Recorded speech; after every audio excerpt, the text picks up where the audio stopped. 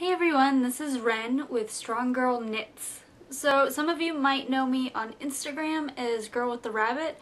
I'm also Girl with the Rabbit on Ravelry, and I do own an Etsy store. When I was considering starting this podcast, I was going to do that, but go with Girl with the Rabbit. But I already started my booktube under that, and after just kind of see how everyone else runs their podcast and how I would like to run my podcast. I will of course be talking about my knitting and other crafting things, but really any other life stuff I would talk about would be about my lifting. For anyone that doesn't know, I am a power lifter. I do compete. It's nothing professional or anything. It's just something I want to do that James, my boyfriend, got me into, and it's just what I do. So yep, that's what the name of this podcast is going to be, Strong Girl Knits. But as I said, my name is Ren.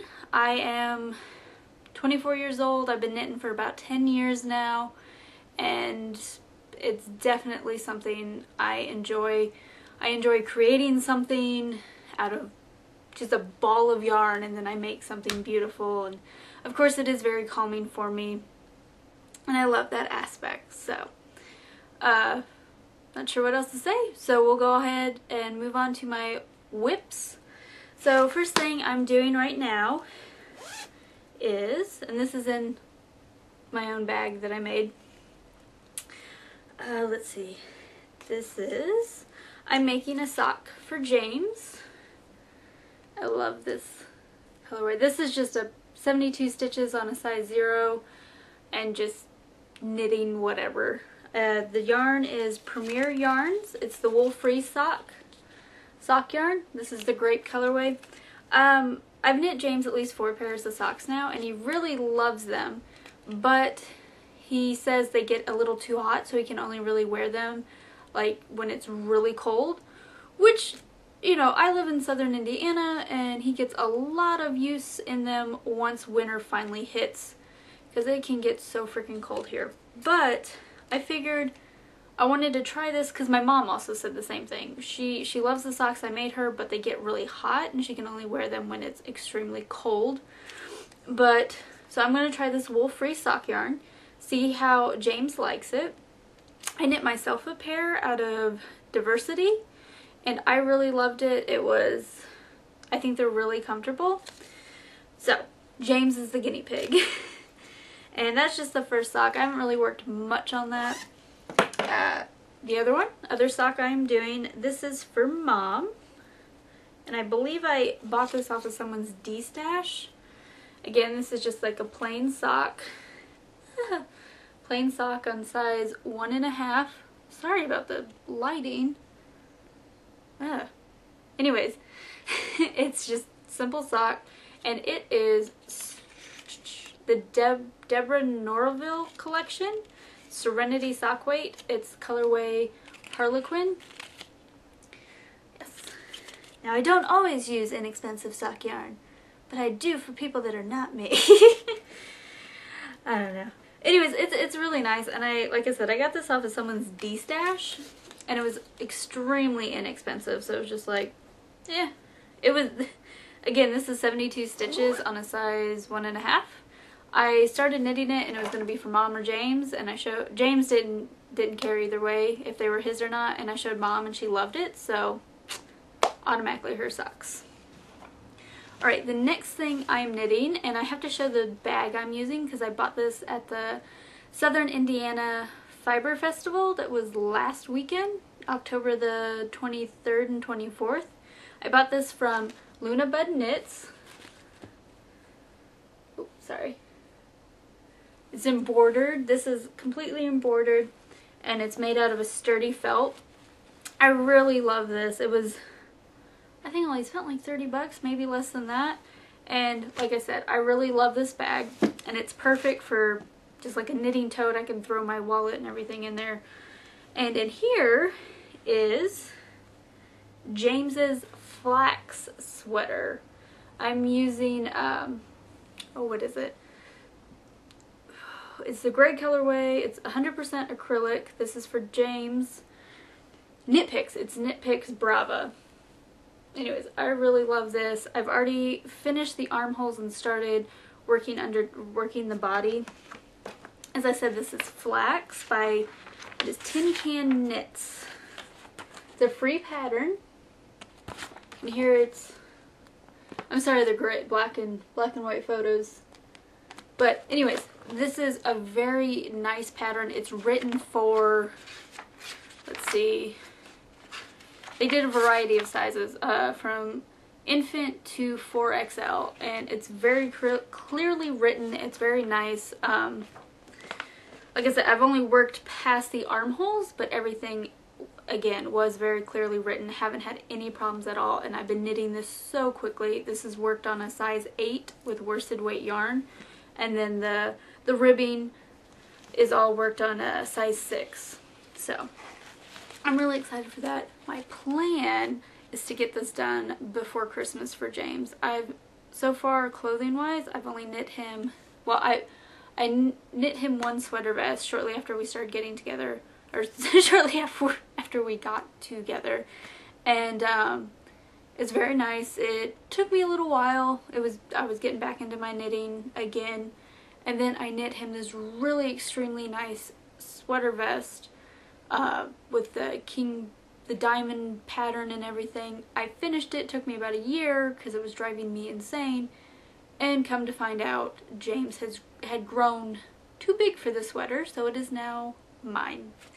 So I want to knit this for him, and so he has a sweater that is his, and it fits him. Good gracious. So that's all I'm currently knitting on. Besides, oh, I am knitting on like a cotton rug for my mom, but I will show that next time. As for finished objects, I haven't gotten a lot done. I've been working on a lot of bigger projects like the sweater, and socks aren't bigger projects, but I just keep going back and forth when I don't want to work on the sweater or I don't want to take the sweater with me. But I have finished a bunch of washcloths, and this is just me kind of using up scraps that my ma had. So just simple little washcloths. My family, so this one I worked double on a smaller needle, and I was like, this is too tight, so I just bound it off real quick. It's not very big at all. Anyways, my family loves washcloths, so I never have too many washcloths because I can give them away as presents and they love them. Now here I have little scrubby, I don't know if you can really see it, how it's kind of a little fuzzy. This is called Scrub It. I can't remember what the brand is, and I'll put it down here. But I love this stuff. My mom bought it as a Christmas present for me last year. She got these 3 colors for me, and they are perfect for like actually using on your body. Whereas like this, the Peaches and Cream or whatever brand, it's a little rough, and like you can use it, but it's just not as soft. I like to use them for dishes. Whereas these guys, I use them for my face every morning. My face doesn't feel tore up, but I feel like I'm cleaning my face. Whereas, you know, let's say with these, sometimes it kind of feels like I leave a residue behind. And I also feel like with this kind of cotton, you have to wash it first before you use it, which sucks because, or at least for your skin, because it just feels like you leave a residue behind. But it sucks because when you wash it, the color kind of fades, and it's like, oh, well, I didn't get to use my pretty washcloth. So, anyways, these are dishcloths, and these are my washcloths. So, I really love them. That's technically all I have finished. So I will go ahead on with things I've acquired lately. I really don't buy very often. I have plenty of stash, and I like to try and use up what I have. Unless I have like a big project in mind, so I buy the yarn and go from there. So, alrighty. So like I said, I went to the Southern Indiana Wool and Fiber Festival, I believe is what they refer to it as. And I got some pretty goodies. So like I said, I got the bag from Luna Bud, and I also got this bulky weight yarn. And it's funny because I bought them, didn't really, you know, process what I'd bought until I walked away, and I got them to match without even thinking. But yes, this is so pretty. It's actually doing a pretty good job picking up that color. And it is, oh my gosh, I love her stuff. I met her, I believe, shortly after, because I've been going to the that festival for about 6 years now. Maybe 7. I'm not sure. Anyways, at least 6 years. We'll go with 6 years. And I met her shortly after she started up as an Etsy store, and she now has her own business, and I love her to death. She's so sweet. She's always got bright, beautiful colors, and she loves her glitter, and she's an amazing woman herself. So, and even though we only really see each other once a year at these festivals, she always remembers who I am, or at least remembers my face, because half the time I can't remember names. So, but yes, anyways, this is beautiful. I probably gonna knit a hat. I don't know. We'll see. It's bulky weight, and I actually really do love bulky weight yarn because things knit up so quickly. Alrighty, and then no. Sorry. Okay, well, anyways, this Touchdown, it's by, Alpaca with a Twist Touchdown, and I got does not have a color name. Blue, we'll just call it the blue. So a friend of mine I got 6 skeins of this, enough to make a pumpkin ale by Usola Teague. I do not like orange, so it does not complement my skin tone very well, so I was not going to do orange at all. But I really wanted to knit it, especially another woman in my knitting group was like, what, you know, she watches the Canadian, Sarah from the Canadian Knitter podcast, and I love her, by the way. If you haven't checked her out, go ahead and check her out.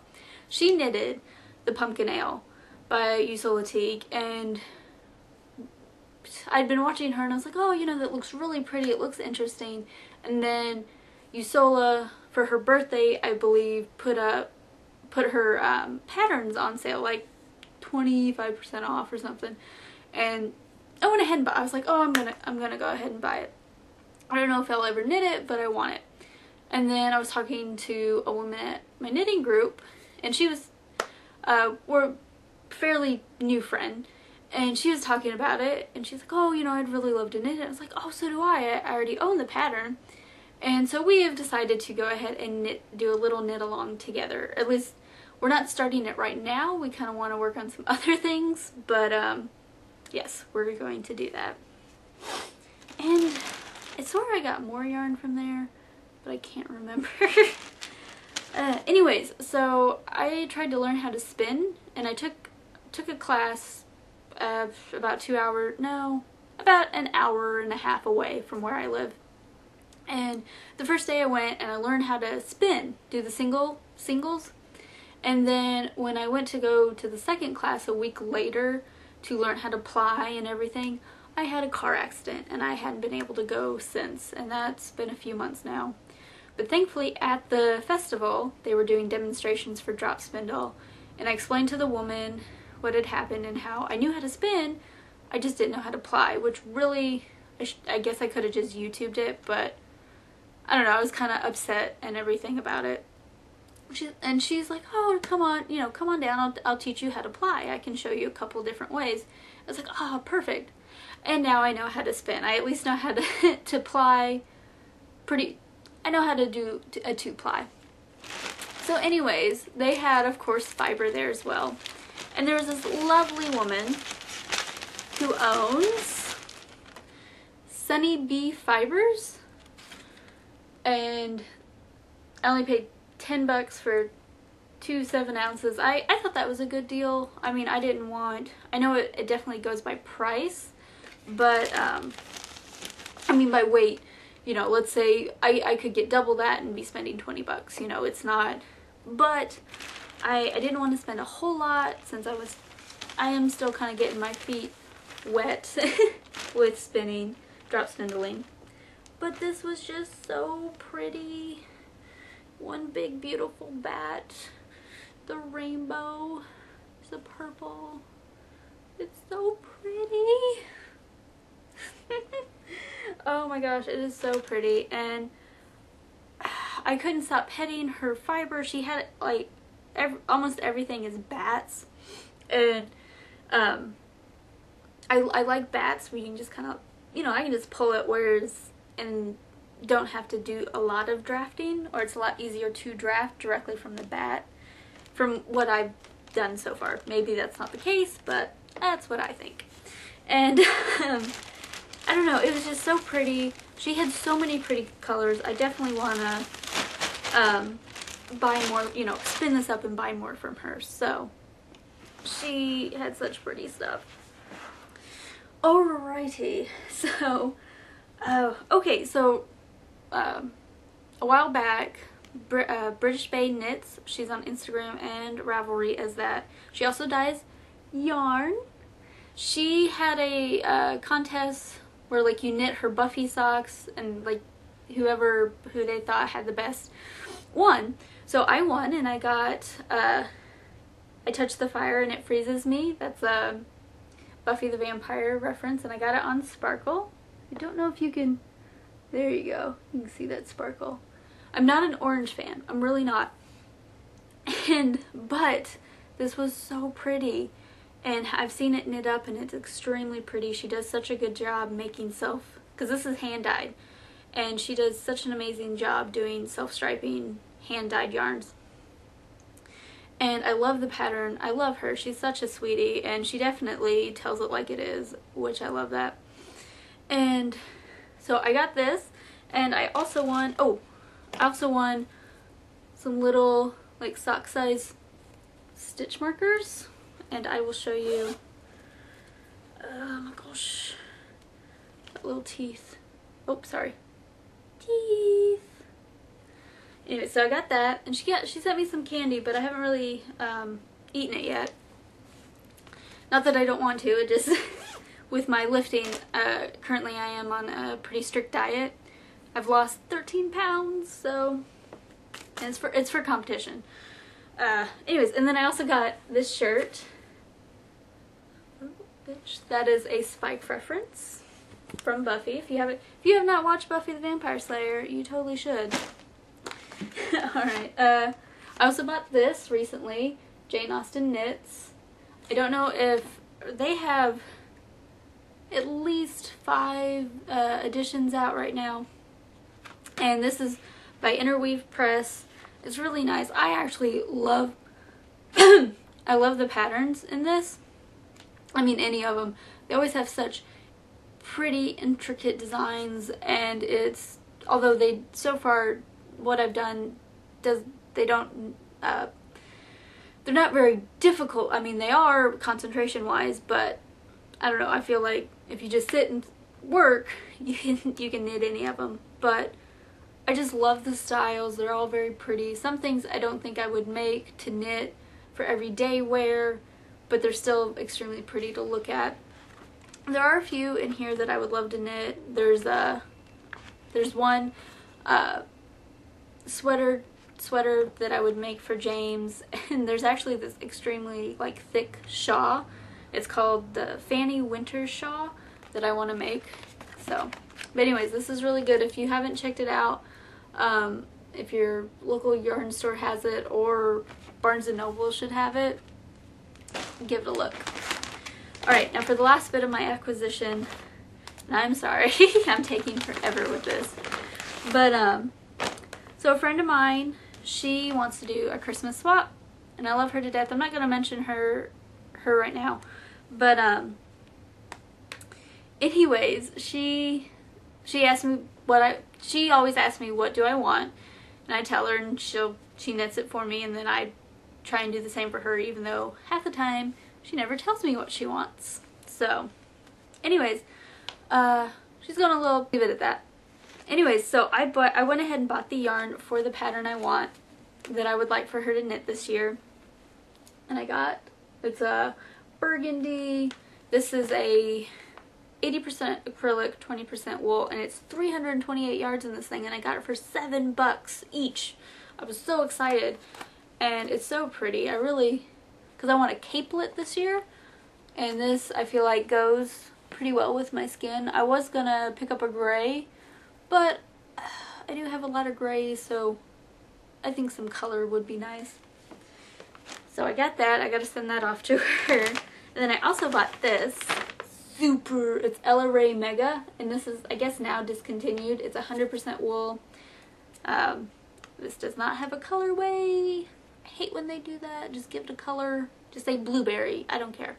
Anyways, this is 137 yards, and I want to make kind of like a wrap, or a, I don't know, kind of, just imagine like a giant cowl, but it covers your arms. So that's what I want to make with that. And for my last bit, I bought a sock ruler. I'm super excited. Because I do like to knit socks for James and my mom, and I do have a couple friends that I would like to knit at least one pair for. But just trying to measure their feet and everything is annoying, and I didn't want to make tons of templates for each foot, so I bought this. This should make everything easier. I hope so. So that's all for now. Hopefully, I'm not sure when I'm going to record next. Maybe like 2 weeks. We'll see.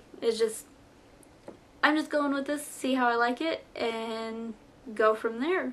Now, if you don't want to hear anything about my lifting or really anything else, I will see you guys next time.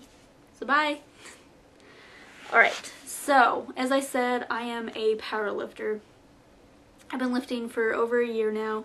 It all started with James and I have been together for 3 years now. And he went to the gym, and I like to go with him just to spend time with him and whatnot. And I've always been athletic. I always need like a team setting. I can't just like go to the gym and, okay, I'm going to just do whatever. I always need a set plan or a team to work out with or something. So like I said, I hung out with him all the time. And one day he was just like, well, hey, how about you actually lift something, you know, do something. I was like, alright, fine. And then shortly thereafter, he asked, or he had done at least 2 competitions, and, you know, I watched it and I was like, you know, I can do this. I could do that. And I hadn't really seen very many women at either competition. And he had another one planned for Bloomington, Illinois, and this was about 6 months out, and he asked me if I wanted to do it, and he gave me a deadline of, you know, you have to decide by this point if you're gonna do it or not. I was like, yeah, sure. Jumped in, and I haven't really looked back since. I've done at least 5 or 6 competitions now. I love every minute of it. It's extremely fun, and it, of course, is keeping me active and healthy. Well, healthy is a relative term. I have hurt myself, and it's not like I eat the best. I still eat cookies and everything, but I don't know. My recent lifting journey, my last competition was in St. Louis. It was a national competition. I was all pumped for it and everything. I had to cut weight. I only had to cut about a pound. I had to weigh in at like 138.8 pounds.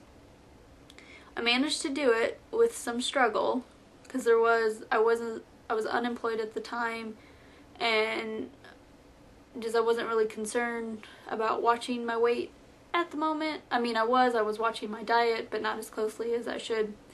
And I ended up having some real bad stomach problems during the competition. I didn't do horribly, but I felt like I did horribly. I didn't set any new personal records or anything, so in my mind, that was horrible. And I lost, if I had lifted like 5 more pounds, I would have had first place. And if I would have been like a pound lighter in weigh-in, I could have had second place. So, because how lifting is, it's of course your total weight, so your best squat, bench, and deadlift, and that's totaled. And then if you tie somebody, whoever's lighter is considered the stronger person. So the girl at that one, second place, and I were tied, but she weighed in lighter, so she won. Boo. Anyways, and I walked out of there, we were driving home, and I looked at James, I was like, I don't want to have to worry about cutting weight. I want to walk in at any time, lose weight, walk in at any time, and compete. So he's like, alright. He thought about it. We went around, we were talking the next day, and he's like, how about this? You lose weight, but you go ahead and shoot for the next weight class. I was like, I agreed to it. I mean, losing weight's losing weight. And so I have lost, well, since the start of the year, because at one point I was 143 pounds, I have lost 15 or 16 pounds. But for the competition's sake of saying, this is when I want to lose weight, to now I've lost about 13 pounds, so I'm excited. This Saturday I compete, first time at this new weight. It'll be interesting. I have had some difficulty with some deadlifts at the moment, but I don't know, overall I'm excited to see what happens. This is a new weight, so these are considered all new PRs, or personal records. So I'm not going in there, I'm not gonna tear myself down if I don't hit the personal records I had prior, and I'm certainly gonna be proud of myself that I lost this weight. So, and of course I love competing. Powerlifting is definitely one of those sports that I find it is an extremely competitive sport, but usually your biggest competitor is yourself, and you're always trying to beat yourself. Yeah, you try and beat others, but in my mind, at the end of the day, you always want to beat yourself. Be better than what you were last time.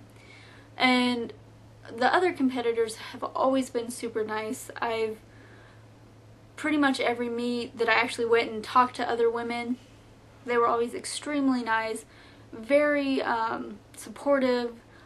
My first meet, it was so nice. The girl, I think it was actually her first powerlifting meet. She had been doing CrossFit prior, and she came up to me afterwards and she's like, oh, you did so great. We were totally different classes and everything, and she pretty much cheered me on and I cheered her on. And then our local meets, I've actually met quite a few women here in town that compete, and they are so sweet. We've gotten to know each other. We cheer each other on, and it's always nice, if, oh yeah, I beat you, but we're always more proud that the other, that we have moved forward, not moved back or anything. So I don't know, I'll be excited. It'll be interesting. Like I said, I'm down to about 128.8, which if I weigh it, that is the next weight class down. I have to be 128.8 or below to be in the next weight class for the competition. So I'm super excited about that. If you guys ever have, or if you have any questions about lifting or me lifting, I'm not an expert by any means at all. James does all my coaching, and he sets up my program and everything, but I don't know. I would love to talk to people about it, what you guys do and whatnot. And I always think it's great, getting to cheer on other people and just getting to talk. Because I know there's a couple women on my Instagram that they're working on losing weight and just kind of bettering themselves. And it's always so exciting to see their progress and whatnot. So anyways, thanks for sitting here and listening to me. I know this is kind of a short podcast. That's what I like to do. Hopefully I will never have a super long podcast because that is not my style. So, and maybe next time I will bring Sherlock the rabbit on and he can say hi and whatnot. So anyways, thank you so much for listening to me, and I'll see y'all next time.